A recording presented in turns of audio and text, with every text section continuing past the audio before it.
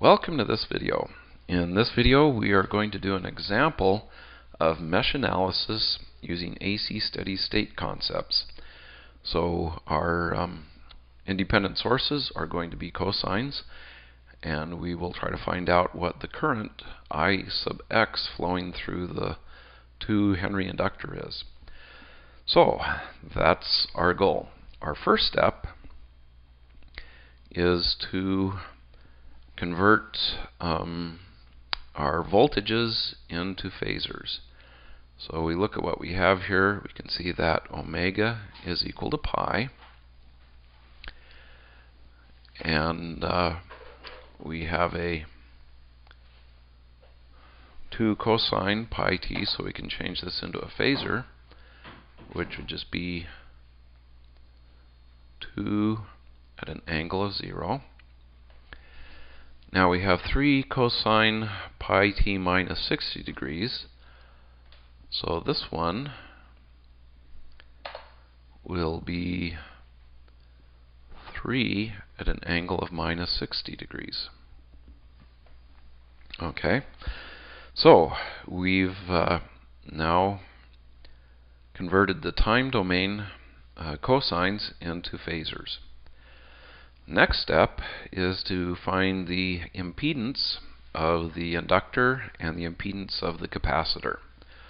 So the impedance of the inductor is J times 2 henries times omega, which in this case will be J times 6.283. Okay, where I just multiply 2 times omega, which is pi. The capacitor will be 1 over J omega c, which will be 1 over J times pi over 3. That's omega times c. And I work this out, I get minus J times 0.955 ohms. I should point out this is ohms as well. Okay, so let's replace our values with their impedances. So we have ZL is J 6.283 ohms, and ZC is minus J 0.955 ohms. Okay, and we'll make these guys go away. Okay, step 3 is to determine the loop currents, or the mesh currents, I'm sorry. Actually, I guess first identify the meshes, identify the mesh currents, and get some equations in terms of the mesh currents. You can see that this circuit has 2 meshes, and so we'll define a current on the left mesh as I1, and a current on the right mesh as I2. And now we just apply Kirchhoff's voltage law around each of the meshes. So starting at the 1 ohm resistor here, applying Kirchhoff's voltage law around mesh 1, we get 1 ohm times I1 plus J 6.283 times I1 plus negative J 0.955 ohms, there should be ohms here too, times I1 minus I2 minus 3 at an angle of negative 60. Whoops, that should be plus. I'm going positive to negative. I was getting ahead of myself. Minus 2 at an angle of 0 degrees. And this is all equal to 0. And we can simplify this somewhat and put it in the following form that will make it easier to do the computations in Wolfram Alpha. So we factor an I1 out where we can, so we have a 1 ohm plus J 6.283 ohms minus J 0.955 ohms minus I2 times minus J 0.955 ohms. And now we'll move all of our independent voltages to the other side of the equation, so we'll have 2 at an angle of 0 degrees minus 3 at an angle of minus 60 degrees. Okay, so we're close, but there's one more thing that it'd be helpful to be able to do, and that is to get this expression on the right-hand side into rectangular form, because that's the form that Wolfram Alpha likes the best and it's easiest to manipulate. So this guy here is pretty easy. That's just a real part of 2 and an imaginary part of nothing.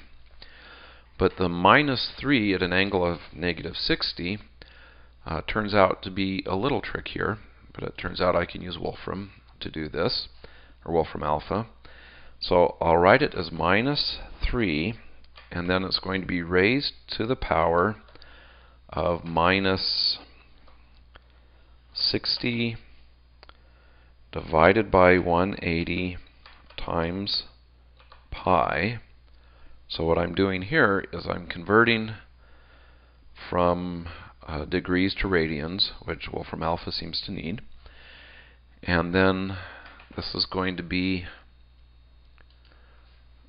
raised, or include an I, and I got this wrong also. We want this to be e raised to this power.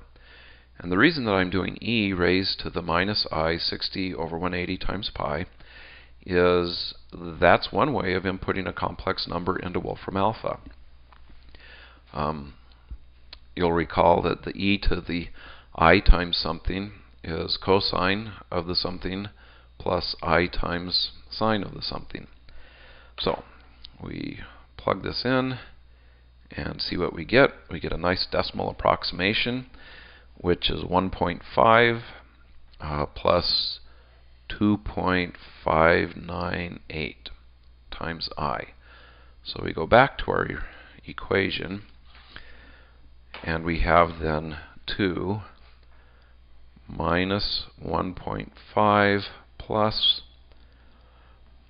2.598J. Okay, so again, we're doing this because it will make it easier to plug it into Wolfram Alpha in just a minute. So let's take this equation. Oops. Let's try that again. And we'll move it up here. We'll remember that this is the equation we got from loop 1. Okay, let's look at loop 2. So with loop 2, I guess we'll start here at the capacitor. We have I2 minus I1 times minus J 0.955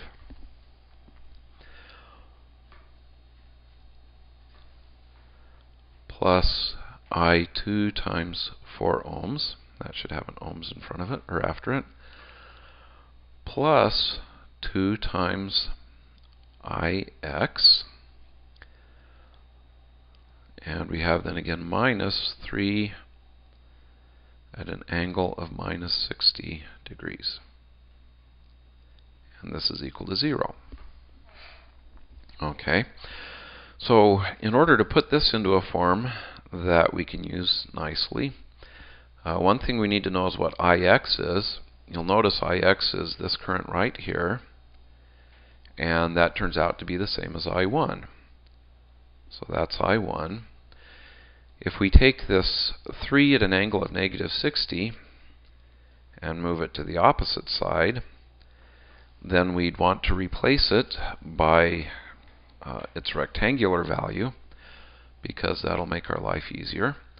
So we go back to Wolfram Alpha, and we're actually pretty close to computing this. We just have 3 rather than negative 3 to the negative 60.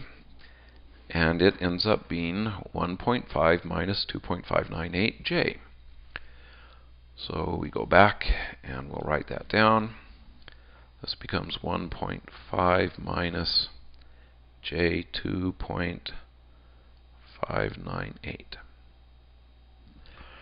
Okay, and so we can tidy up this equation as minus I1 times negative j 0.955 ohms plus 2. And this 2 comes from over here.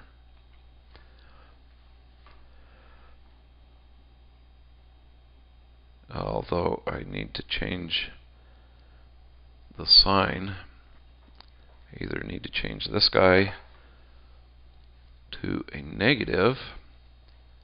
Well, I need to change this to a negative, because negative I1 times negative 2 gives me the positive 2 I1 here, plus I2 times minus j 0.955 ohms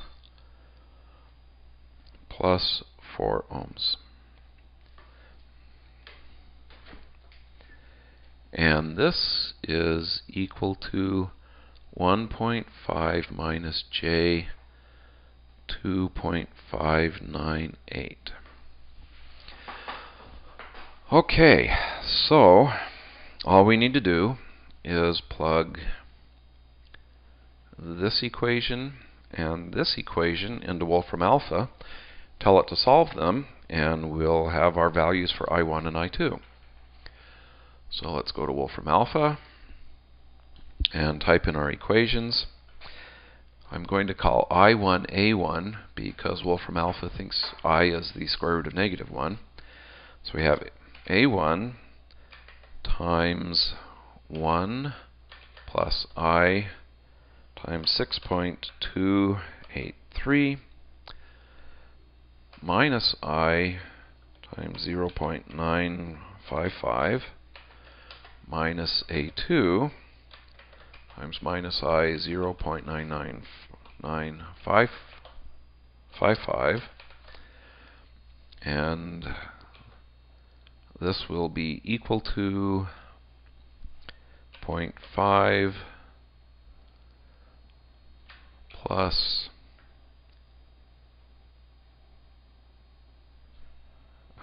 I 2.598. Okay, and then we have negative A1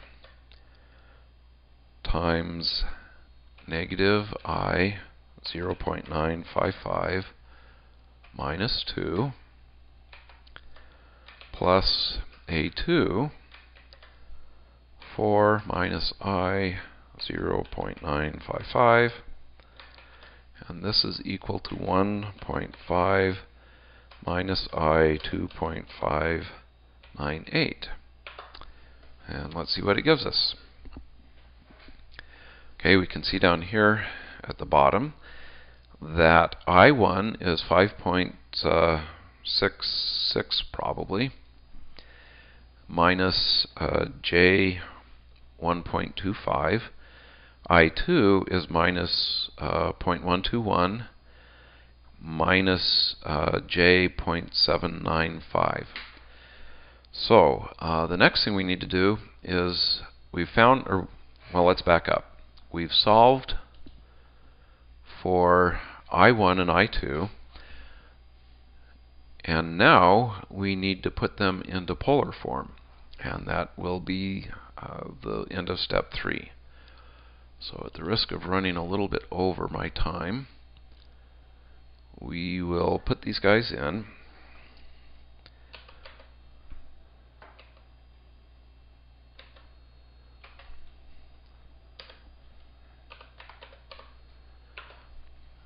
Okay, this is our I1, and we discover that it's about 0.580 at an angle of minus 12.5 degrees. And I could do the same for I2. I won't because I'm pressed for time. So if I go back to my picture here, we can say then that I1 is 0.580 amps at an angle of minus 12.5 degrees. So the last step would be to say that I1 of t, which is also, this is the same as Ix of t, is 0.580 amps cosine of pi t minus 12.5 degrees. So there you have it, an example of applying mesh analysis using AC steady state analysis. So hopefully you found this useful.